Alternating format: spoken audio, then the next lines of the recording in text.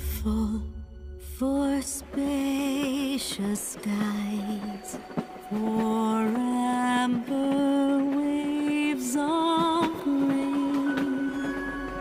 A house divided against itself cannot stand.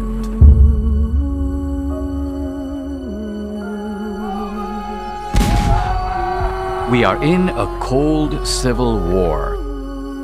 I see a threat to the very reason I came to America. America was never great! America was never great! Are we losing our country?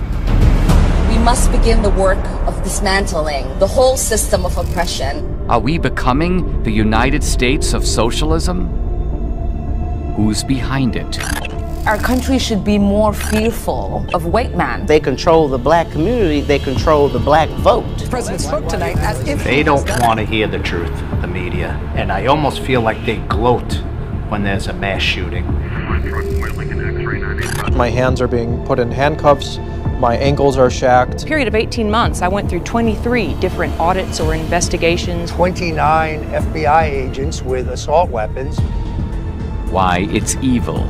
Joe Biden offshored the corruption. He has become incredibly soft in his criticism of China. Growth in China is overwhelmingly in our interest. It is directly linked to the fact that his son was doing multiple deals with the Chinese government. What is the fundamentalist and jihadi agenda for America?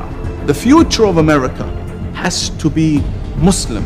What you're saying is that there is serious Middle Eastern and specifically radical Islamic intervention into U.S. politics. Exactly, and I think it's more dangerous than the so-called Russian collusion. They want to beat us into submission. And before I could even catch my footing, then all the hits kept coming. They want to make us into worms. How many fingers am I holding up, Winston? 4.